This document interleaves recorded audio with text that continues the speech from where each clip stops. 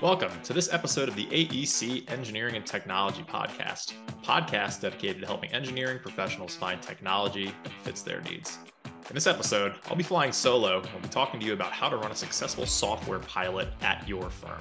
Okay, let's jump into today's episode.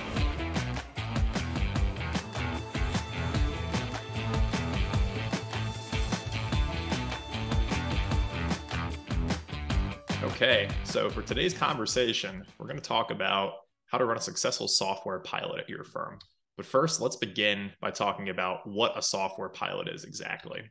Software pilot is essentially an extended trial of a piece of software. And instead of just getting engagement from, let's say, one or two users throughout the company, you're trying to get essentially a pilot group or a test group to put the software through the ringer and see how it performs in the context of your business. Now, we know in civil engineering firms, there's a lot more than just office work, right? So there's going to be some extended amount of time where it's tested both in the office and in the field to see if it meets the needs of your business. So now that we understand what a software pilot is, I think the first thing you're going to want to consider in and over the course of the software pilot is the key stakeholders in your firm. So I actually like to break this down into three types. The first being leadership. So these are the people, whether they be leaders in your civil engineering firm who have the experience, have kind of seen how the business runs and know how all the engineering and processes work, or the financial leaders, right? Perhaps your CFO or whoever is in charge of spending the dollars, perhaps a vice president, right? We're talking about that level of individual and influence in your firm. So these people tend not to be day-to-day users of the software, but they are the ones who understand how the firm runs and kind of what makes it tick, right? So you're going to want to understand what these individuals are looking for. It could be, say, like a return on investment, or it could be some other metric, right? But just getting them involved early and understanding what they're looking for is critical. And then let's say a level below them, let's say mid or senior level influencers, right? These are the people who they'll end up using the output of the software. They may not be using it day to day or on an extended basis, right? But they care about what is the software doing for me, and then how is it making my life and the lives of the people underneath me that I manage better, right? And they're also going to be somewhat of an influencer or a trusted advisor to the leadership group earlier that we talked about, right? So getting their buy-in is critical because they're the direct link up the chain to the individuals who ultimately make the decisions. And the third group I'll talk about are the actual end users. They're getting into the nitty-gritty, right? In your civil engineering firm, they may be the individuals doing the design work, the field work, investigations, etc. They're actually going to be the ones using the software day to day. So you're going to want to get them involved, because if they're not able to use the software, they don't understand how it works, right? It's just not going to be used, and the pilot project will not be a success, right? And now that we've talked about the who, let's talk a little bit about the what, the criteria for success. So there needs to be a pre-established picture or list of criteria that can clearly define what success looks like for your civil engineering firm. So this could be a return on investment, right? There could be some number or some percentage of time or dollars saved that your firm is looking at. Or it could just be, hey, we just need a qualitative measure of, did it make the lives of our people easier and allow them to work on high value tasks? But whatever that, let's say, criteria is, it just needs to be clearly defined so that the people involved in the process understand what metrics are being used to determine whether or not the software pilot's a success, right? And speaking of money, everything we do has a cost associated with dollars or time, which the third topic I'd like to talk about is setting a budget for the pilot. So with any piece of software, there's a number of costs involved. One of the more obvious costs is the cost of the licensing fees to actually use the software, right? That's pretty much a given. However, there's more to it, right? There's going to be the equipment that goes into using the software, right? It could be a camera, it could be a scanner. It just depends on what you're piloting, right? So you have to account for those physical equipment costs. There's the training and education that goes along with the end users to say, hey, this is the software, right? This is the time you need to spend away from project work to get onboarded with it. You need to understand what those hours look like, that time and that cost looks like to actually get the people onboarded to use the software. There's, of course, the internal meetings, right, with all the stakeholders we just discussed earlier, talking about, hey, are our success criteria being met? What's the next step in the pilot, right? So having a good idea of kind of what's needed internally as well as externally, right?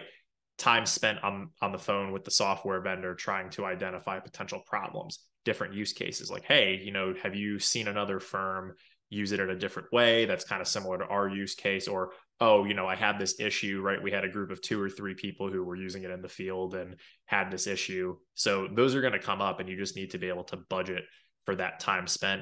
And, you're not going to be able to predict every single hour or every single task kind of down to, let's say, a very precise measurement, right? But the idea here is to capture the major, let's say, costs involved, whether it be in time or dollars with running a pilot. So there's a pretty clear upfront expectation about what it's going to cost your firm, which then again helps keeps decision makers informed and gives your software pilot a better chance of succeeding. Right now, we actually talked just about getting the software vendor engaged, right? In that instance, I gave, hey, there's a problem or a use case, but getting the software vendor engaged early and often is huge.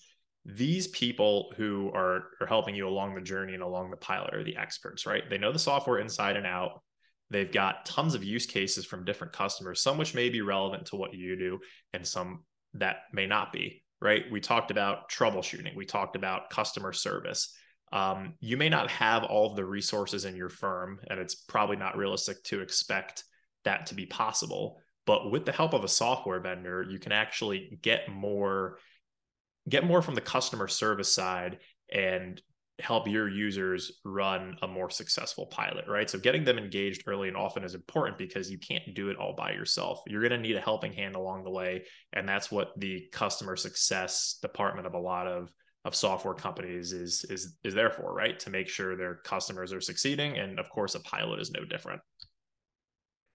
And the final tip I'll talk about as it relates to running a successful pilot in your civil engineering firm is setting and enforcing a deadline.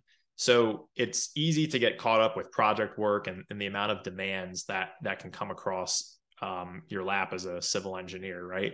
But if you are able to set a deadline that says, hey, we need to evaluate this software against the pre-established criteria, we need to talk to all of the stakeholders that are involved, right? Engage the software vendor, all the things we just talked about. By a set deadline, you have a higher chance of success of actually running a successful pilot, right? It's very easy for things to slide, particularly if they're not kind of directly in front of our faces. And by setting a deadline and enforcing that deadline, right? Because it's, of course, one thing to set it and another thing to enforce it, we give ourselves the best chance of actually taking all the steps that we've mentioned to this point and successfully completing them, which again encompasses running a successful software pilot. And finally, I just like to say it's not an easy process, and it's not something a lot of firms are familiar with. However, if you're following kind of a pre-established set of rules and criteria or best practices, right, like we always do in engineering, it definitely eases a lot of the burden on those involved in the pilot, particularly those who are responsible for the outcome. So to summarize, right, 1, you're going to want to identify the key stakeholders in the pilot. 2, determine the criteria for success. 3, set a budget for the pilot. 4, work in tandem with the software vendor. 5, set and enforce a deadline for the pilot. And of course, like we always offer at the end of every AEC Tech episode, we're here to help. Whether it be me or any of the other great folks here at EMI, we just want to help the AEC community succeed when it comes to implementing software, and software pilot is the first step in that process. So anytime, of course, reach out, and it's been a pleasure running this episode solo, and we'll be back to our regularly scheduled programming with guests here shortly. Thank you for listening. Please remember, you can find the show notes for this episode at aectechpodcast.com. There, you will find key points discussed in today's episode, as well as any links to any of the resources, books, or websites mentioned during the episode. Until next time, I wish you the best in all of your engineering and technology endeavors. Thank you.